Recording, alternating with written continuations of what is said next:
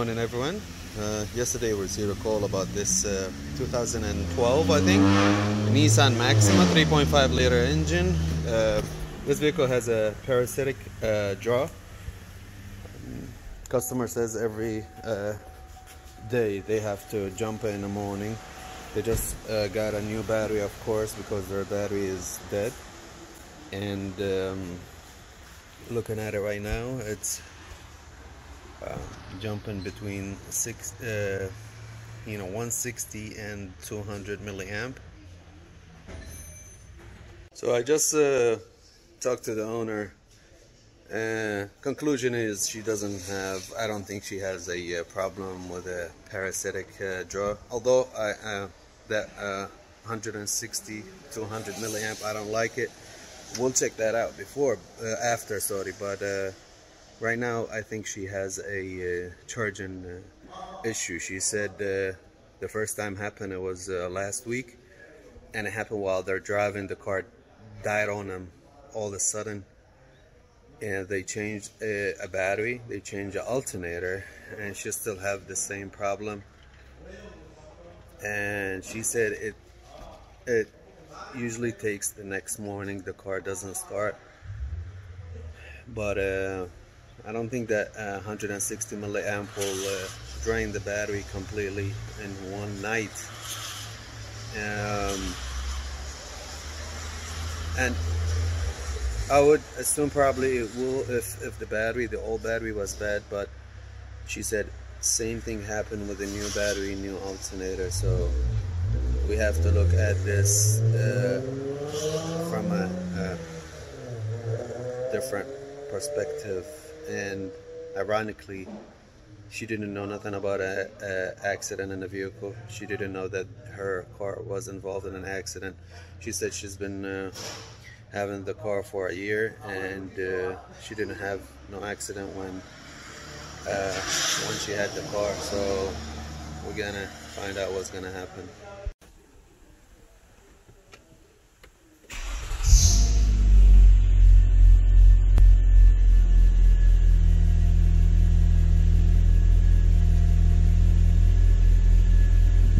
Battery voltage 11.7.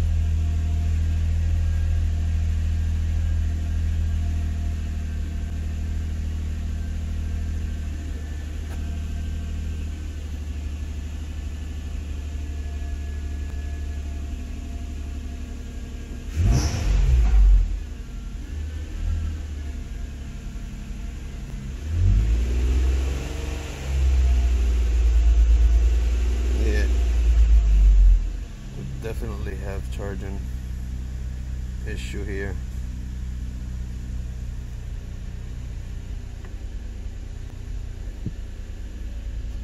Let's go to the battery, see if this is an accurate reading. 11 and a half, no more than 12.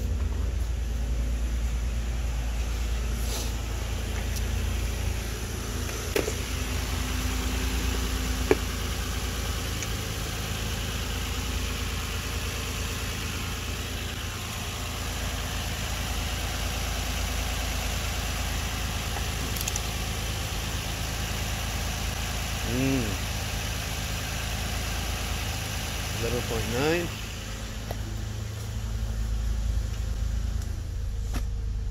11.67.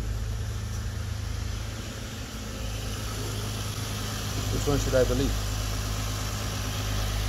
So let me disconnect this. And the car shut off. We have a charging issue, definitely. I mean, this is the old way to do it. I didn't mean to do it, but yeah, the car was running off the battery all the time. First, I want to check out, see if there is really a new alternator. She said they changed the alternator, and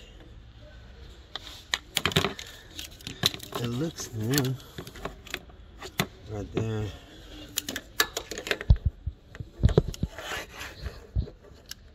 I don't know if you guys see it.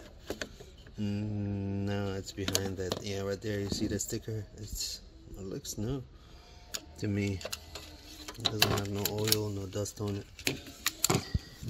Now I want to see the harness. I want to check the harness. Look at this.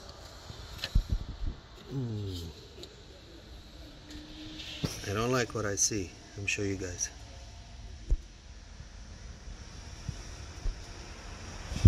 I do not like what I see. Wow. That wire is definitely cut. Seriously, when they changed the alternator, they didn't notice that?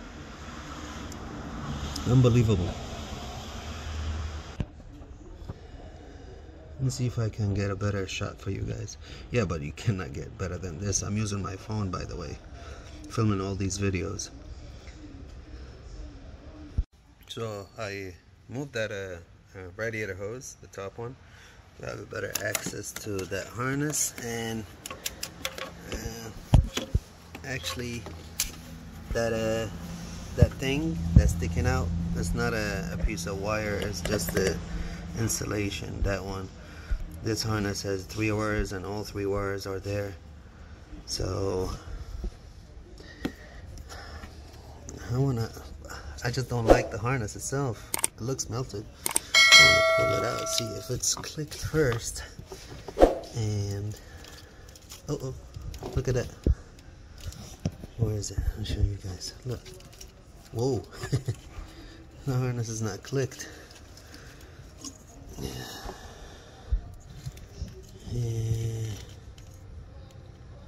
And the harness is this. It is definitely one of the reasons. Let me see the pins on the alternator itself. Let me remove that wire out of the way.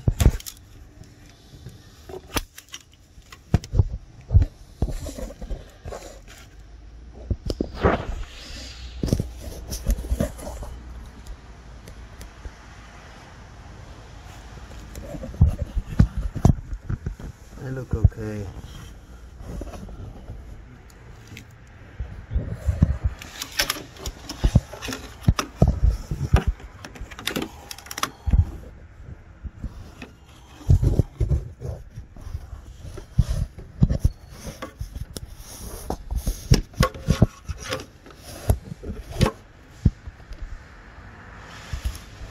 Yeah, they look okay. I know it's stuff I don't have.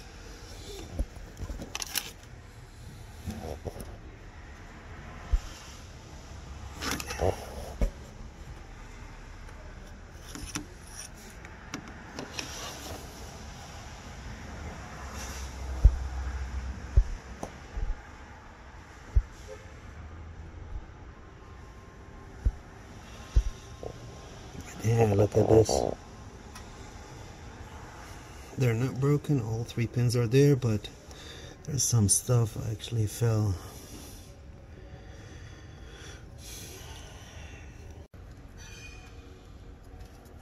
Yeah, I thought this is a wire cut, but it's not.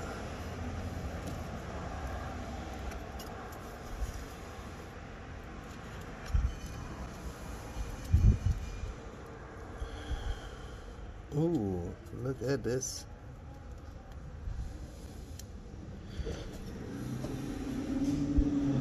Zoom in more.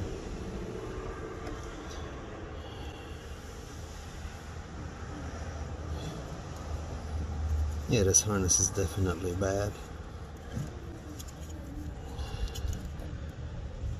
Ooh.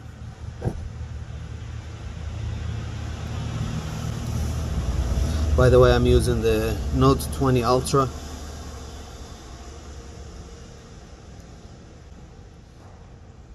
Yeah, that middle pin and the wire itself. Let me see if we can get another harness to replace it with this one. So first of all, I wanted to see if I can avoid replacing the alternator harness. Yes. So we're gonna clean this with some electric cleaner. It looks clean now. I'm gonna carefully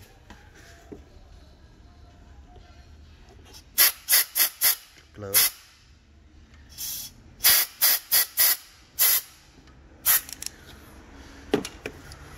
Much better. Much better, yes.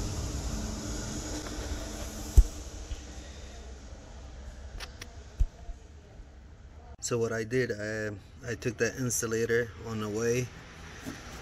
It was crusty anyway, so I took it off to be able to pull these 3 wires with the harness out right here to work on it. And these 2, although they are exposed from here, but they are still strong. This one, the one that is weak, I don't like it, the brown one. Now what I'm going to do is clean this mess right here and plug it back in and start the vehicle and see if the alternator charges. If it does, then I will tell the customer, hey, we saved you some money by not cutting this OEM harness and bringing another one from a junkyard. But at the same time, that's a possibility future issue, and we'll see how it goes. This is definitely better. I try to use this one, but this is too big again, and I don't want to spread the pins out there. So what I used this tool, the one I used before for the actually for these pins to take them out, but I used a smaller one. I started to clean. One thing I noticed, the 2 outer pins I can go through all the way, and the one in the, you see like that, see how it went all the way in, and the one in the middle I can't. I just go about this much, which again should be enough for the pin over there on the other end, the male. But yeah, this one goes all the way in like that. See it? Yeah, but now it's clean.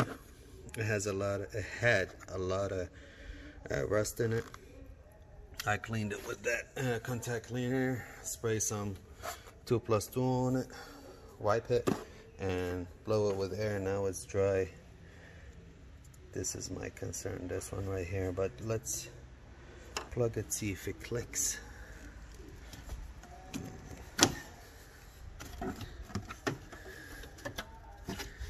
See if it clicks.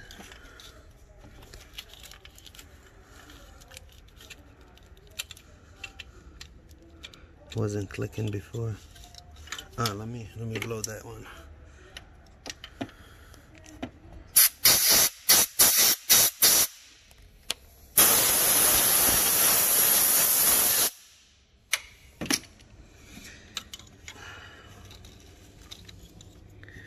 Okay, so it should be this way.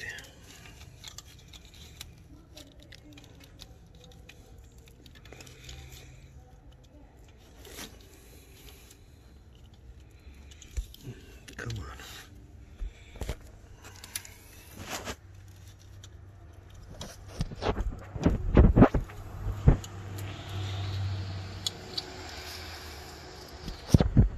I'm looking at it right here on the side. I know you guys don't see it.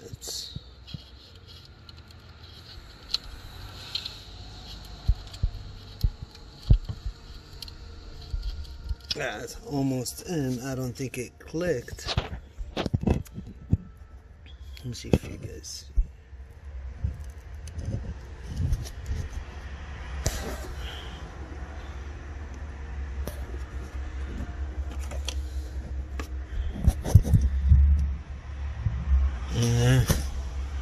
from here. I don't think it's clicked. Yep, it didn't click. Is it possible that that middle one, whatever, is stuck inside, or I don't know? But it didn't click again. Let me push it harder. I'm gonna need both of my hands. I tried everything with this harness. I even pushed it with a longer screwdriver when I put it over there on both sides and it didn't click. I tried to push this actually in, didn't click. As soon as I just remove with my hand, it will pop out. So what I did,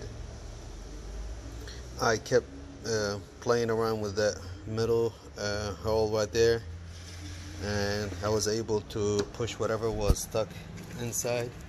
Now it is like the others. There you go. I think that might have something to do with preventing the harness from going all the way down. The other ones, same thing. So let's try it right now.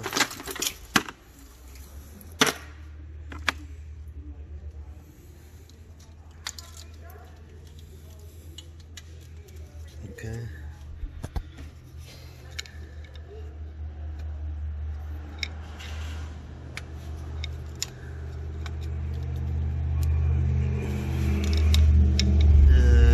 I don't believe it clicked.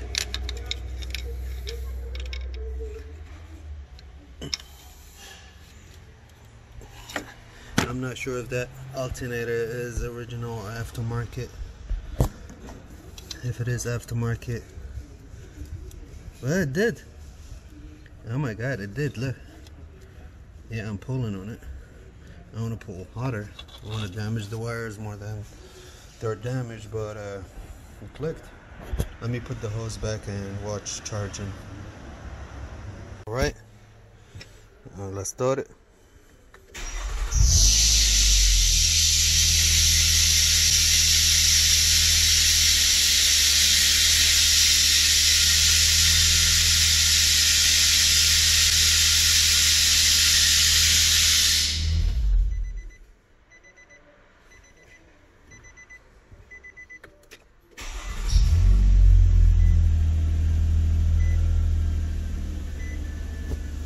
Yep. 14.4. That's what I'm talking about.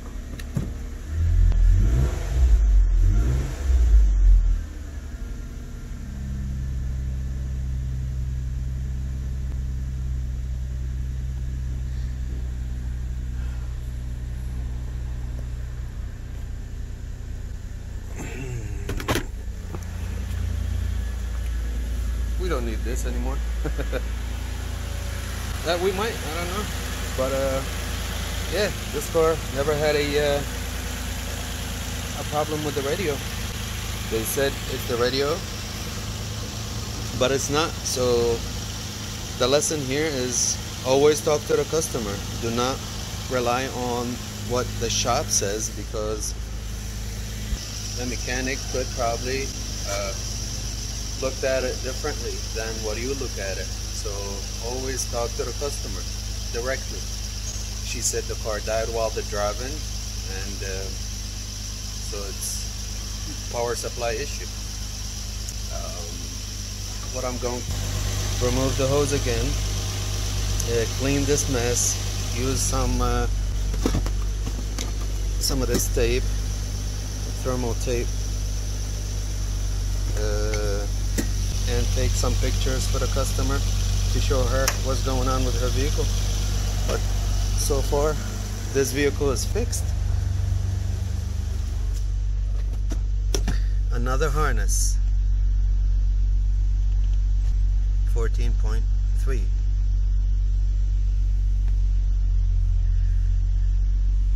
Thank you guys for watching.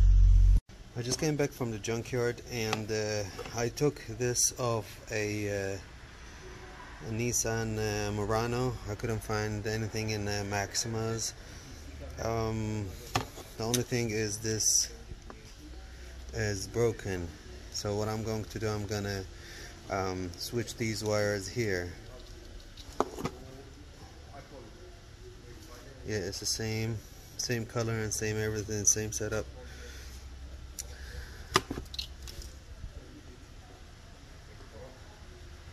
These pins are good and the wires are good. Right. See this one here?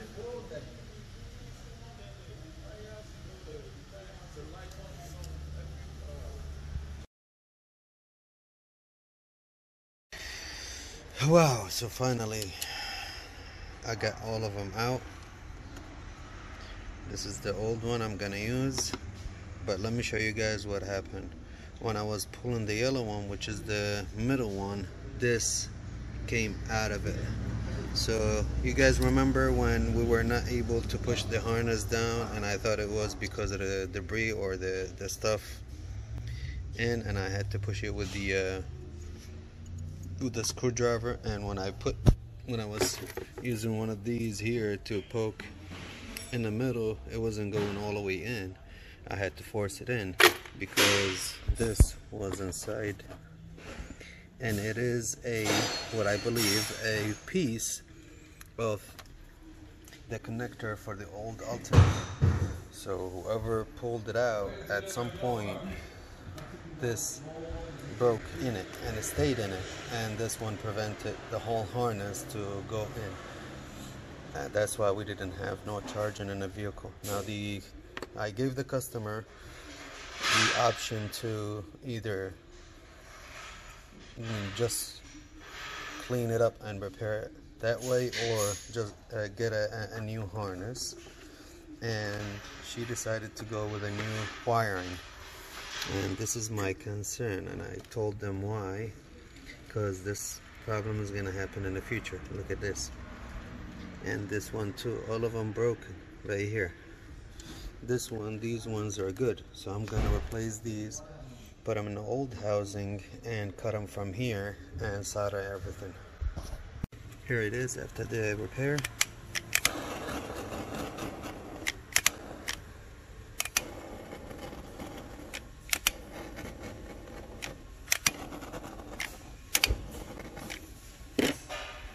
Right. Awesome.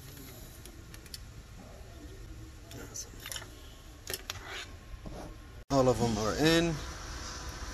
This weather piece is way better than the other one, and all of them clicked. All I'm gonna do is put that back, this white piece right here, and put it back in. Actually put the black tape here. This is the final result, and the harness clicked in nicely without any resistance. Here we go.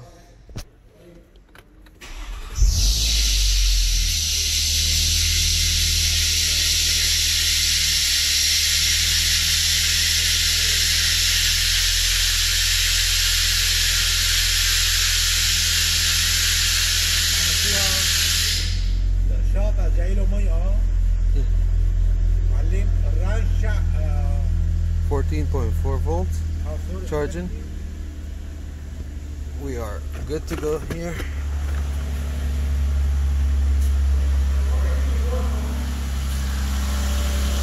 14.4 +5 here. And remember the old-fashioned way. It's not still charging.